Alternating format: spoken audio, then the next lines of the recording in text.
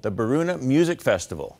CTS TV is helping to sponsor this unique event through partnering with Unite Productions, whose president Paul Kelly is here along with his son Devin to give us the details.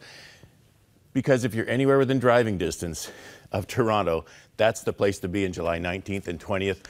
Paul, give us the big picture. As you know, with Unite Productions, we go from coast to coast. We've done 48 shows in different cities already this year. But now in our hometown, we're getting to do a multi-stage, multi-day Christian music festival. We're really excited about it. It's the first for this one. So Beruna is new to a lot of people, but it's going to be absolutely amazing. We're praying for good weather. You can pray with us for great weather. And it's right downtown Toronto.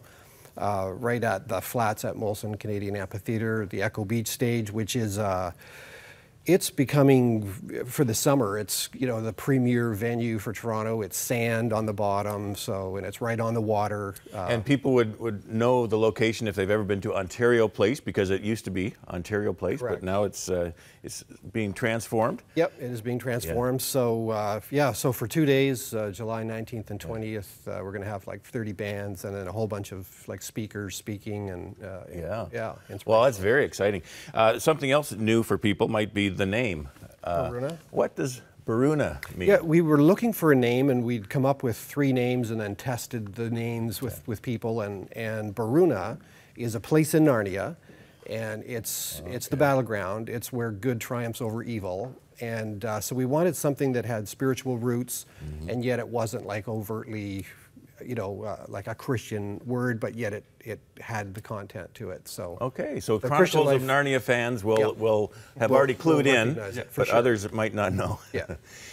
Well, Devin, you're the kind of the media marketing guy, working with your dad. It's kind of a neat father-son setup there. What kind of bands can we look forward to?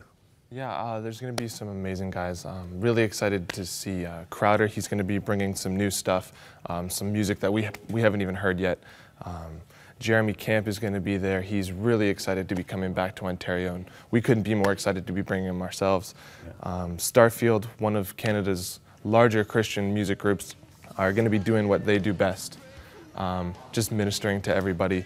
And 10th Avenue North is probably Canada's newest favorite Christian music band that is just going to be an amazing day. They just share their heart so openly and so well with the kids and the young adults. It's just an amazing experience. All right, and besides those groups, there's probably going to be a number of groups, maybe not as well known as the ones we just saw, but some great talent. Tell us about some of the others. Yeah, there's a group called Wren Collective Experiment coming all the way over from Northern Ireland. They have a real folk, Irish kind of stomp your foot to it kind of music that they bring this worship aspect to. It's a really great experience. It's a lot of fun, actually. There's a group out of Denver, Colorado called Gunger, who it's more of an experimental worship, but they kind of add sounds that you wouldn't think worked, but then when you hear it into the music, it's kind of like an epiphany. Oh, wow. That's how music is supposed to sound. And then an artist out of Nashville called All Sons and Daughters, who are just 2 worship leaders at a local church down there, just doing an amazing work with what God's blessed them with, and they're going to be leading us up here. Sounds great. Now, Paul, there's really something for everyone. Like, some people might be hearing and seeing some of those bands and thinking, okay, it's all kind of youth, young adult focused, but there's really something for everyone. There really is. I mean, we have God Rocks. You know, everybody that watches 100 Huntley Street would know about God Rocks. It was kind of birthed here, and so they'll be there for kids. We have Brian Dirksen, who's probably one of the most prolific worship songwriters in Canada. He'll be there headlining the Friday night. Speakers like Erwin McManus, amazing author, church leader. Bruxy Cavey from the Meeting House will be delivering a message on Saturday night. And then Tim Huff, who's worked with the homeless and street people in Toronto for many, many years, will be there just bringing a message, and we're really excited about all of it.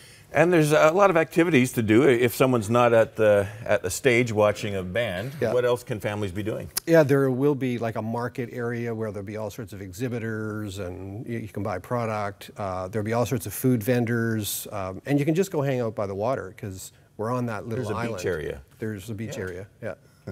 Yeah. Sounds great. Now, guys, you have put a lot of work into this, and we know it's just going to be a fabulous 2 days for everyone. So start spreading the word, folks. It's less, well, just over 2 weeks away, I guess. Right. It's a Friday, Saturday. Yes. And the information that you see on the screen there, and just remind us what the website is. So BerunaMusicFestival.com. And people can come for 1 day or they can come for both days. A little cheaper if you come for the 2 days, and we'd love to see everybody there for 2 days. All right. Okay, well, let's do it, folks. Show up, and as I said, spread the word. It's going to be a tremendous time of getting together. And as we said, the first ever kind of multi-day, multi-stage Christian event in Toronto. Yeah. Fabulous. God bless you guys on this huge effort.